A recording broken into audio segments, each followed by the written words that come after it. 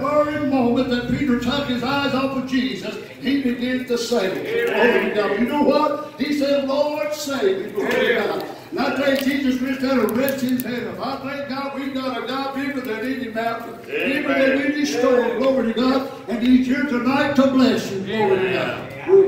Oh, give a Lord a hand clap for it. Glory to God. Oh, I feel the Spirit here tonight. Glory to God. If you have your Bibles tonight, turn with me to Hebrews chapter 4. Hebrews chapter 4, beginning at verse 14. See, we have a great high priest. A priest, church, that we need all the time. Praise God. Amen. She used to be, the Bible tells us that the priest had to pray and had to go through everything that the natural people did. And they had to pray and sacrifice and everything. But church, we got one's already paid the sacrifice. Went through all the rituals, glory to God. And we got a priest we can go to it all the time. I'm going to preach tonight, I'm sticking with Jesus. Or I'm going to go on with Jesus. You can say either one. I'm going on with Jesus or I'm sticking with Jesus. I don't know about you, but I'm sticking with Jesus. Glory to God. You know why, church? He's your help when you need help. I said he's your help when you need some help. There's times, church, that we have to look to Jesus and we got a place that we can run to. We got someone we can call out to. That's who he is tonight. Praise God. He's always there to help us and to lift us up and to strengthen us. In the time of our weakness, all we got to do is call up on Jesus. In the time of our troubles, in the time of our fears, all we got to do is call up on Jesus. Amen. You know why, church? Because he's the mediator. He's the one that stands between, amen, us and God. Yeah. And church, he's there to take care of us. Oh, you listen to what I'm saying, because church is a God that never changes. And that's what the Bible says. See that we have a great high priest that passed into the heavens, Jesus. Oh, great glory to Jesus, the Son of God. Glory to God. Let us hold fast our profession, for we have not a high priest which cannot be touched with the feelings of our infirmities, but in all points tempted like we are, yet without sin. Let us therefore come boldly to the throne of grace. Amen. I want you to know something, church. He said, praise God, that he went through everything, amen, that we go through. If you're hurting tonight, Jesus hurt. If you're going through something tonight, through a storm, Jesus went through some storm. The Bible says he was tempted in all things. And church says he never failed. And thank God, because he never fails, we can look to him. Glory to God. And church, as long as you stick with Jesus, you're going to be all right. Can I say that again? As long as you're going to stick with Jesus, you're going to be all right. You know why, church? The Bible says he never changes. He's the same yesterday. He's going to be the same today. And he's going to be the same tomorrow. All you've got to do, realize, church, that you just stick with Jesus, because he's the author and the finisher of your faith. He's going to see you through it. But church, people begin to look like old poor Peter did. He took his eyes off of Jesus. And the very minute you take your eyes off of Jesus in the time of troubles, in the time of your storms, I'm here to tell you, you're going to fail. But oh, glory to God, you keep your eyes on Jesus and make your mind up, I'm going to stick with Jesus. In my storms, I'm going to stick with Jesus. In the time of my sorrows, I'm going to stick with Jesus. In the time when I face those giants, I'm going to stick with Jesus. That's all you got to do, church, is stick with Jesus. I made my mind up a long time ago. I'm going to stick with Jesus. I'm on my way to heaven, Brother Kelly, praise God. And actually, praise God, I'm looking for that day. And there's going to be a meeting in the air. The Bible says that God's going to look at his son and say, son, go and get him. And I'm here to tell you, I'm ready for that sound. And only the people that's ready to go and keep their eyes up on Jesus are going to go when that trumpet sounds. I'll give the Lord a hand clap. Oh, Lord, I'm singing with Jesus. You know what, church? He's my help. In the time I need help. He's my mercy.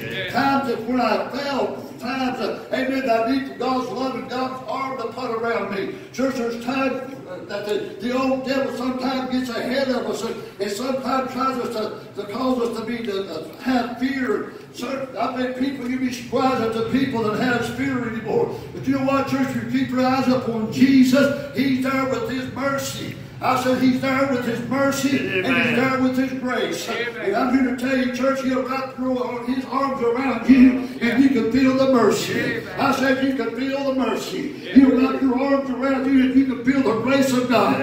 I'm you listen to what I'm trying to say tonight, church? We've got to stick with Jesus, because when you stick with Jesus, He'll put His arms around you. And when you're so weak you don't feel like you can make it, He'll give you glory. I'm about to get happy there. I said He'll give you the strength to make it. Glory to God. All you got to do is keep your eyes upon Jesus. He'll never fail you. He'll never let you go. And He'll go with you all the way. He's the author and the finisher of you. Oh, give a Lord a hand clap, church. That's what the Bible says. See, we can come boldly.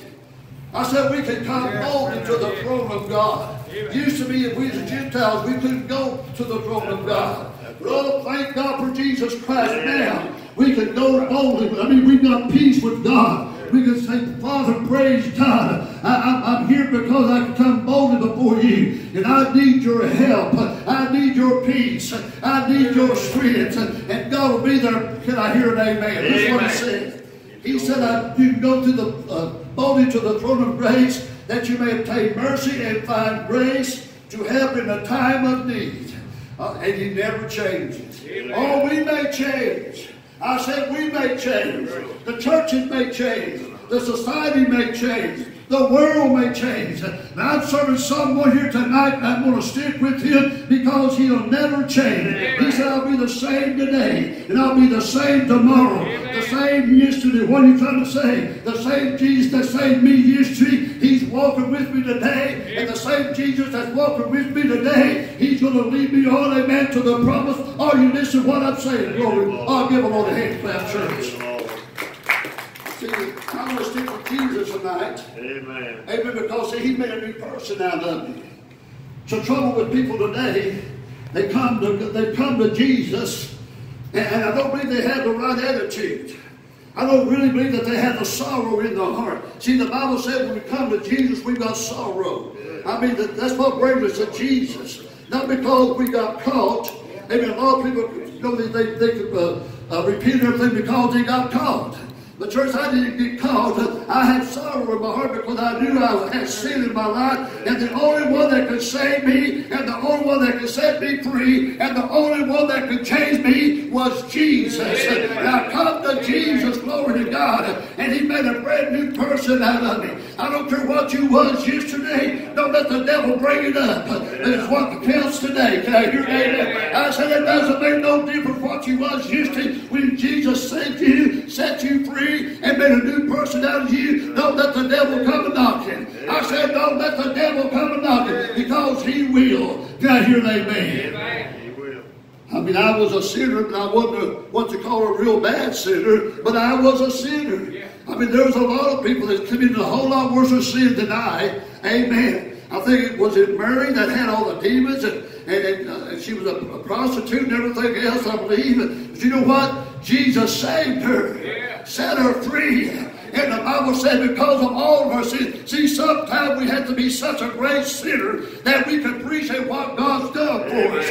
And the Bible says she took her hair, amen, and she touched the tears in her eyes, and she began to wash the Master's feet. You know why? Because when she come to Jesus, Jesus set her free. She recognized only Jesus could do that. And she has so much love for Jesus, church. We need people today that's in love with Jesus.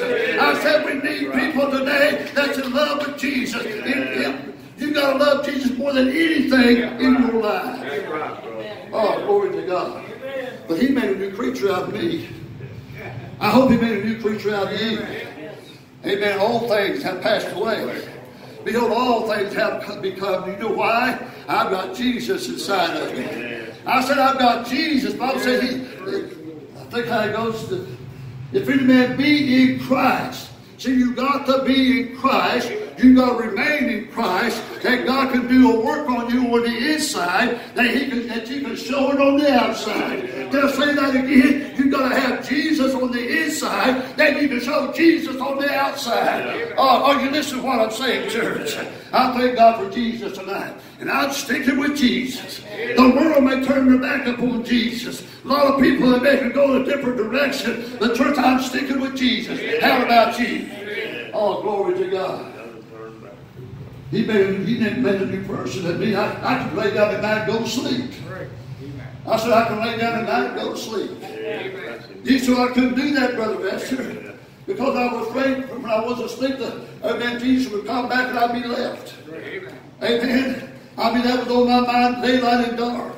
Because I pray when Jesus come back to church, I tell you, I thank God when I was a sinner. See, the church, even the church people don't have no fear anymore. Church, let me tell you something. We got to walk in fear of God. I believe a lot of people walk in more fear in God when they were sinners than when they become Christians. But church, I'm here to tell you, I love Jesus, and I know Jesus loved me, but I'm walking in fear. You know why, church? Because the Bible tells me if I walk in fear, I'm not talking about fear of trembling. I'm walking in fear that if I mess up, amen, if I'm going to make it right with Jesus, I'm not going to go with Jesus.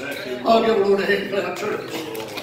See, the Bible says in 2 Corinthians, in 2 Corinthians chapter 5, verse 15 or 17, 1 Corinthians 5 and 17. Therefore, if any man, any person, be in Christ, he's a new creature. All things have passed away, and behold, all things have become new. Amen. Church, at one time, see, I want to explain why I stick with Jesus. Now, the Bible says work your own salvation out. So I work my own salvation out every day. Amen. This is not just a one-day thing. It's an everyday thing, 24 hours, 7. Amen. I want to make sure I'm all right. When I wake up in the morning, I want to make sure I'm all right. I'll say, Jesus, help me along through the day. And church, let me tell you, I'm preaching the sin. I'm going to preach a sermon one night or one day on the sin of ignorance. A lot of people don't realize, a lot of people are walking in ignorance and they're angry at God. But that's another story. But church, I'm here to tell you, I want to make sure that I'm ready to go with Jesus. And church, I want you to be ready for Jesus. Because church, let me tell you, it's amazing to me, a lot of church people anymore, and they don't preach sin. But I'm here to tell you, thank God we preach sin in some of these churches, praise God, that people are hungry for the Word of God and they're willing to change. But church, if you used to do the same thing when you got saved, you haven't been changed and you haven't been saved. Are you listening to what I'm saying? How can a person come to the altar and go back and get up and go back into the same old sins that they did? They didn't get saved and they didn't get delivered, and they need to come back to the altar and to stay until Jesus comes in and the Holy Spirit comes in. And praise God, there are different people. Can I hear an amen? Because God changed me and He's changed you. Amen. Oh, glory to God. But see, there was a time I was walking in darkness. I said all that because I was in darkness. Church, when you're walking around in sin, before you got saved, you were walking in darkness. You didn't see the light. You didn't see how Jesus loved you and how God loved you. Or listen to what I'm saying, but oh, thank God He opened up my eyes. When I come to Jesus, He took me out of darkness, and I saw just how sweet Jesus was. The Bible says in Colossians chapter 1, verse 13, this is what it says.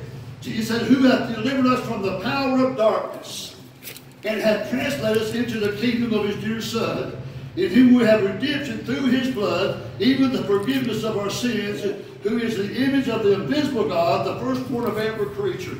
I want you to know something. His blood, amen, He spread upon my life, and I was forgiven of all my sins. That's why I'm sticking with Jesus. Because I'm no longer walking in bondage. I'm no longer walking in darkness. I'm walking in the light of Jesus. Glory to God.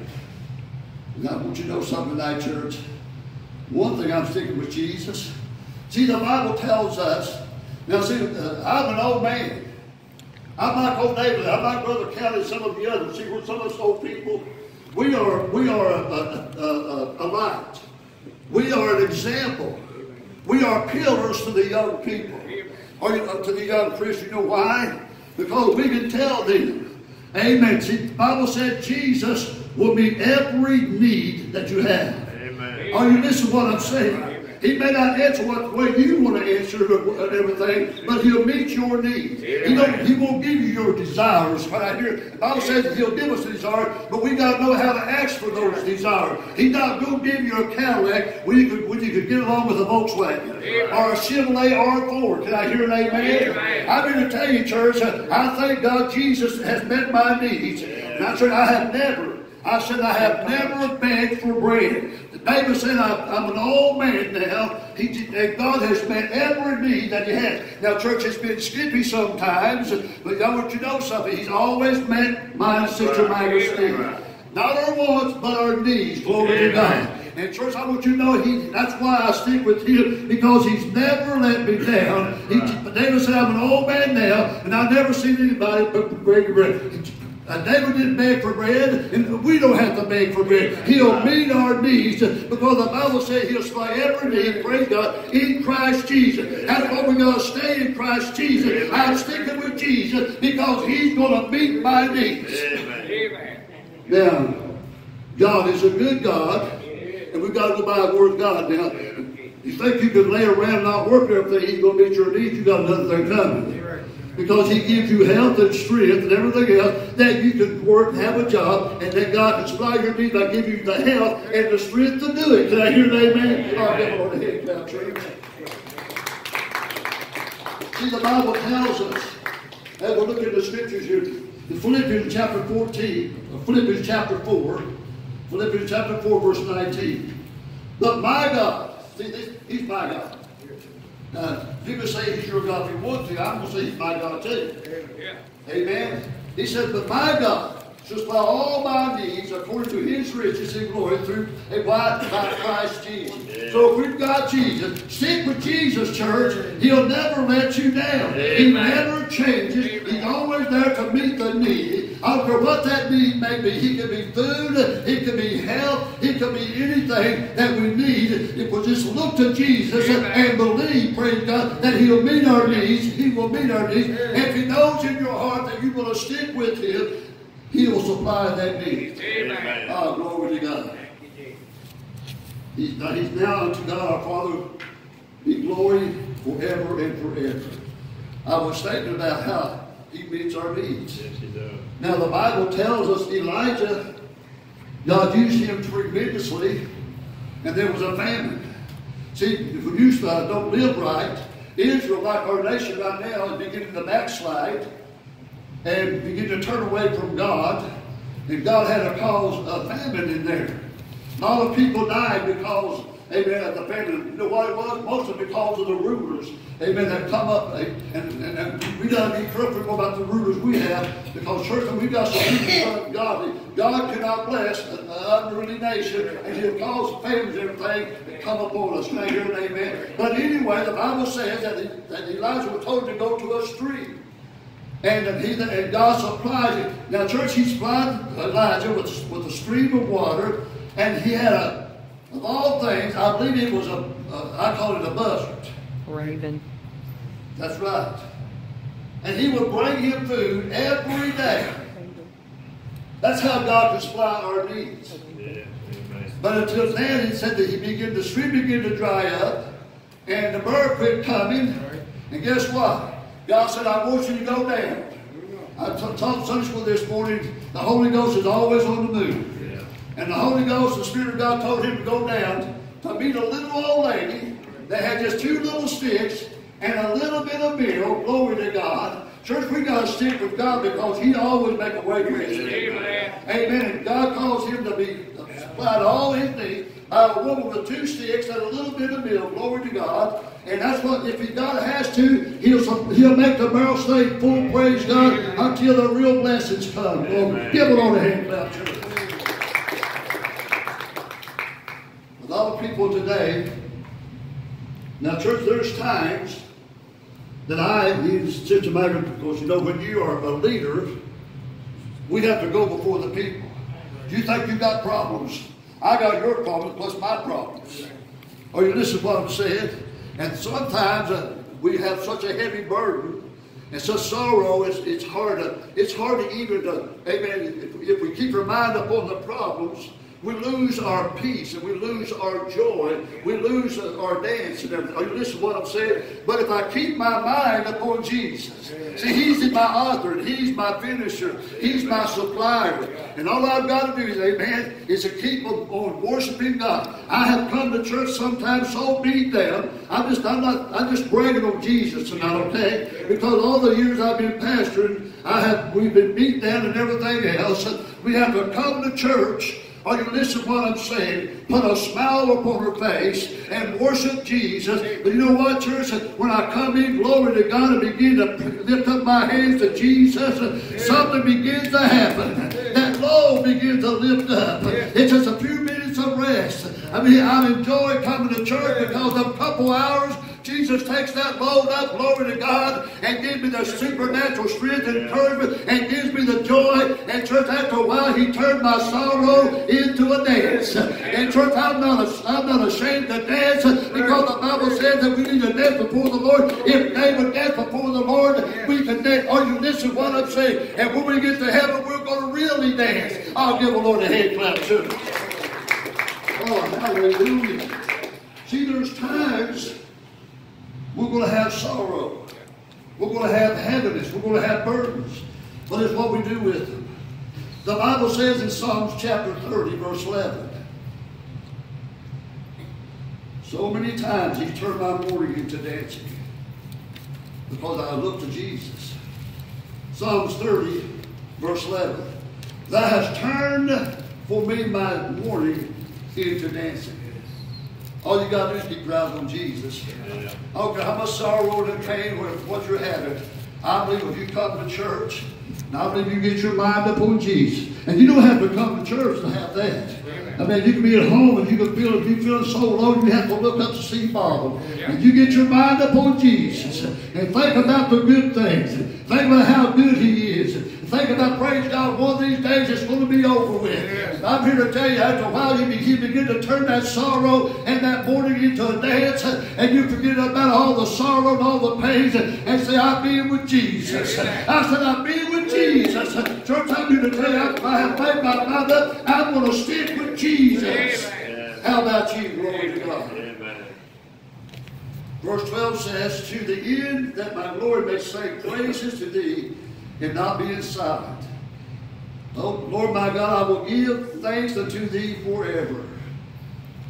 He didn't say we wouldn't have problems, but He said He would stick with us. Yes. Amen. He said He'd be our strength. Amen. He'll lift us up like wings of an eagle to give us the strength that we need. Praise God. But you know why I'm sticking with Jesus? In closing tonight, we sang that song a while ago. And I tell you, we're sung it a few more times.